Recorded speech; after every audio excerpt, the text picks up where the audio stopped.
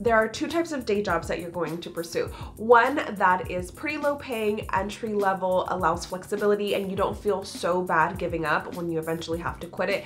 And then the other one is more of a career path that you're going to do along with acting, something more long-term that's going to fulfill your need and want for consistency, benefits like insurance and retirement. And unfortunately, both jobs are eventually going to feel like they're sucking up too much time and energy from you, and they're going to make you want to quit acting. That's where you need to figure it out and be able to make some adjustments. Which job should you choose, or which job should you even start with? Look at what you are good at and look at the things that you like to do, as well as the places that you like to go, the places that you like to go visit or shopping. I personally love Trader Joe's. The people there are always so nice to me. Like, the customer service is amazing. Every time you ask them something, they're really nice. They're wearing fun shirts. Like, people there are always in a good mood. So if I was to apply to a grocery store, for example, I would definitely choose Trader Joe's. I love shopping at Target because they have a little bit of everything, and it's just nice to be in there. And look at the TV shows that you like and start looking at the roles that you would like to play, and look at the patterns. Barista with the coffee shop. Okay. The Office, 13 Reasons Why, Friends, like, these shows are huge and they have a lot of coffee shop things in it. They want the background to look legit. They don't want people to be like, wait, why are they trying to steam milk there? That's not even where the steamer is. There's tons of shows that also have people working in offices, people babysitting, people working in retail. Like, there's just so many day jobs that you can actually experience, and you can experience a lot of these without having to get hired and then be like, okay, I'm quitting. There are seasonal jobs. Halloween, Christmas, in the summer, 4th of July selling fireworks. There's a lot of jobs that want to hire you just for a few months, and it'll help you keep really good relationships with people and learn how to develop those relationships, because in the film industry, you can work for somebody one day and then they'll call you 3 years later and be like, hey, I have this other job. You don't even have to audition. I know you're perfect for it. Like, come work. Here's a list of jobs that you might have heard of before, but I want to reiterate these jobs and tell you that all of these could be flexible and could be seasonal, especially if you ask in the beginning if they are those things. A barista, a bartender, a server, seasonal retail like Spirit Halloween store, Christmas stores, substitute teacher, sales and like leasing apartments or selling homes, real estate, entry-level office jobs.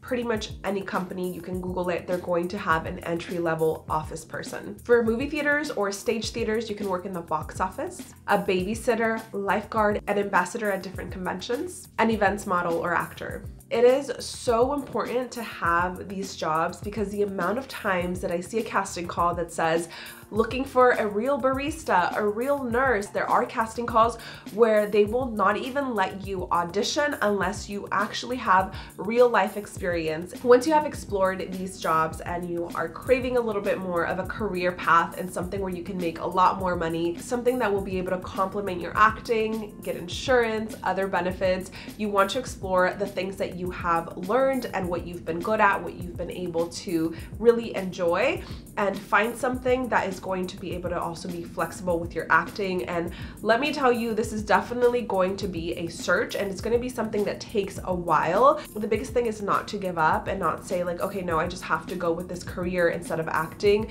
You just have to be flexible and be willing to just keep going and find that job that's going to be able to allow you to do acting and also give you consistency in work and income and insurance and benefits. It will happen. Let me give you an example, and I'm not going to tell you specifically the company because I'm just like, maybe might still work with them. I was really craving consistency and really craving some money and insurance. So I decided to go and apply for this office job because I've been there before and they remembered my name. They were all really sweet, and I thought, how cool would it be to work with these people? They're so nice. I applied and I worked full-time for them for a couple of years. I got insurance, like it was great. I got good money and I really enjoyed the job, but then I thought, okay, this is really taking up too much of my time and I want to focus on acting more. I decided to tell my boss that I wanted to go part-time, but I wanted to have a position that would be very flexible. So even if I was part-time time, if on a random Tuesday I needed to call off,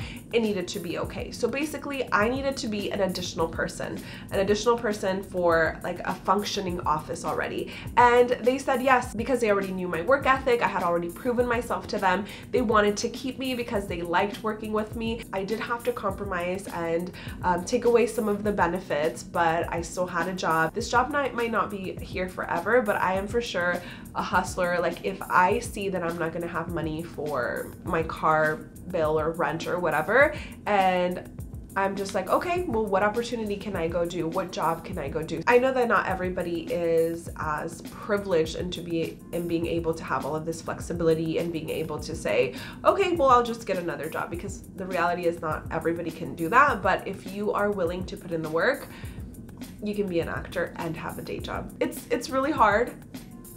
I don't know what else to tell you, and I think you should pursue it if it's something that you really love. And the reality is that you are going to have a day job aside from acting, and it's okay. Speaking of acting, I made a video right here on how to find auditions. So if you want to find more auditions, go over here. There's tons of websites, and you just basically have to do the same thing that you do with your jobs with casting websites. See which one works for you. And at the end, I also feature another channel. This is today's featured channel.